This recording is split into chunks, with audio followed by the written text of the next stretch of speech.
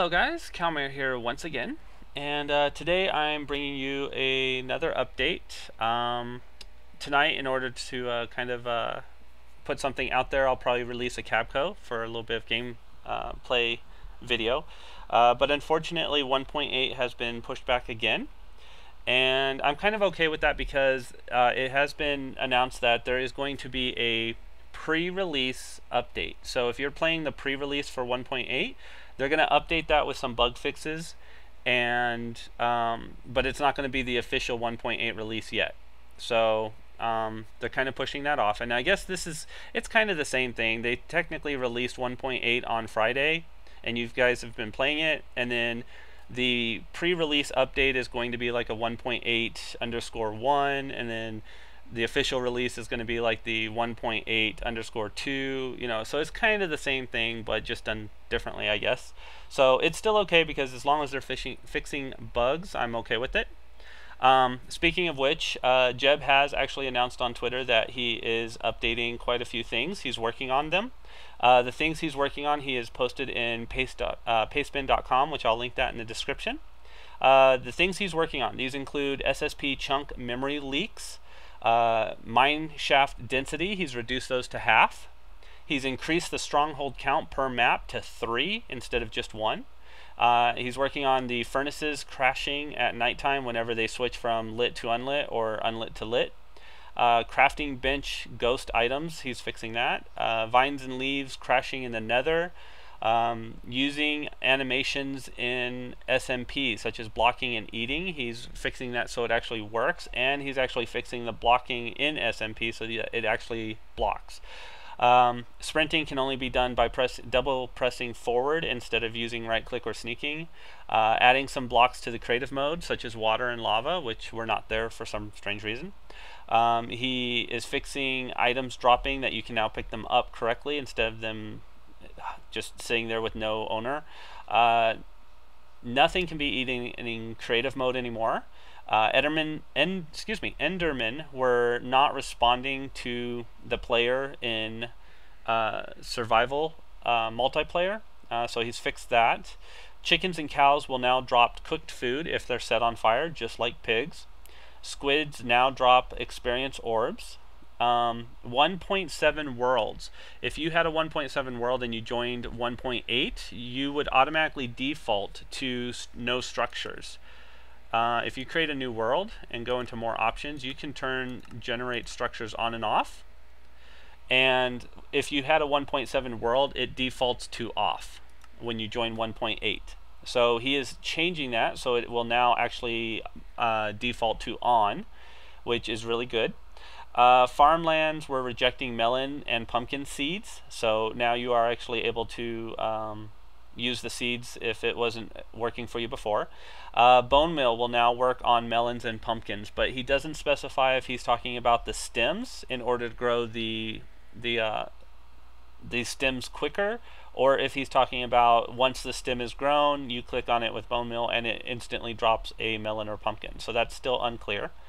Bone meal on mushrooms will only work if the mushroom is on dirt or grass.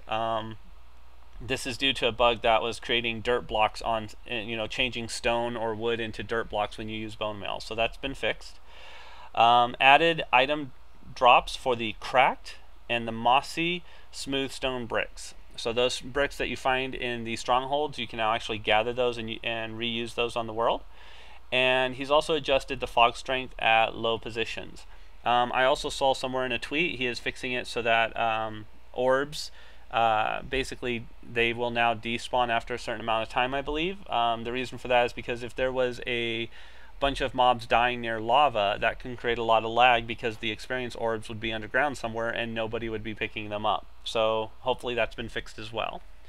Now something I did want to mention, in this village and dungeons being generated, something that he's changed, but before that they've released, or they have a program called NBTedit.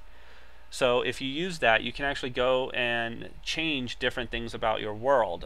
You can change the game mode, you can change whether or not structures and stuff are generated.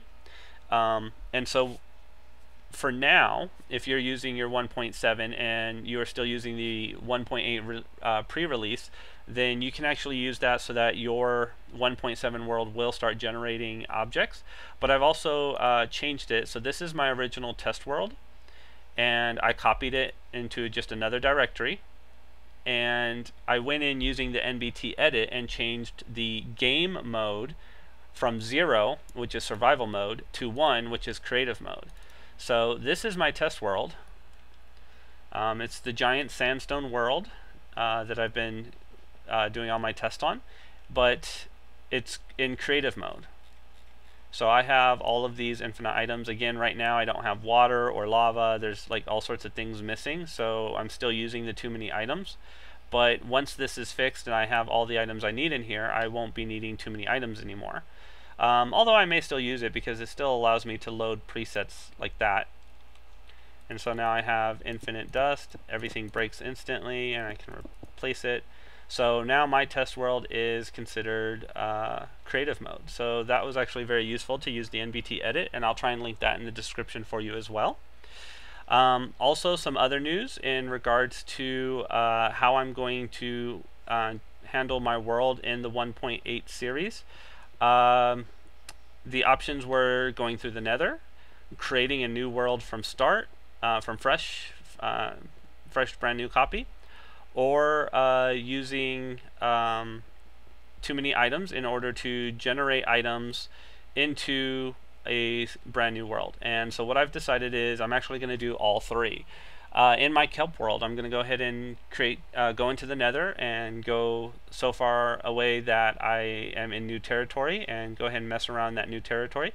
My main goal is to look for pumpkin and melon seeds because as far as I know right now, the only way you can actually get the seeds is to actually find them in a chest in a dungeon, either in a stronghold, a dungeon, or mine shafts. So I have to go find those first. Once I find those, I can plant the pumpkins, but then melons, you know, when you break them, you get the slices, and then the slices can give you seeds. So I have to find those first. And so I'm going to try and do that in my K.E.L.P world. If I'm unable to do that, I will create a new world purely for the gourds, for the pumpkins and the melons. I will copy over my resources. I will go look for pumpkin seeds there, see if I can't find anything in a new world. Again, I'm wanting to try and keep it as legit as possible, but without actually hacking in seeds. But other than that, none of the mechanics of Minecraft have changed, so my K.E.L.P world is still usable. I can still build things around in my K.E.L.P world. So even if I don't get melons in my efficiency let's play world, I'll still have, you know, another world for the melons, and then build everything else, continue building in my K.E.L.P world. And then lastly, once 1.9 is released, which is going to be also the Nether update, I'm going to start completely from scratch. No copying resources, no monster grinder, no items, no nothing, no Nether. I'm going to start completely from scratch in a brand new world, and that's probably going to be the world I'm going to keep, because after that's going to be the official release, which I don't imagine is going to include too many changes to the game. So that's what I've finally figured out what I'm going to do, and hopefully all this will happen rather quickly, and I'm looking forward to the 1.8 update so I can go ahead and sign into my K.E.L.P world and get that started. I may go ahead and actually just switch back to 1.7 and get things prepared for traveling in the Nether before switching over to 1.8. Anyway, so hopefully that'll happen real soon. In the meantime, I will see you guys in my next video.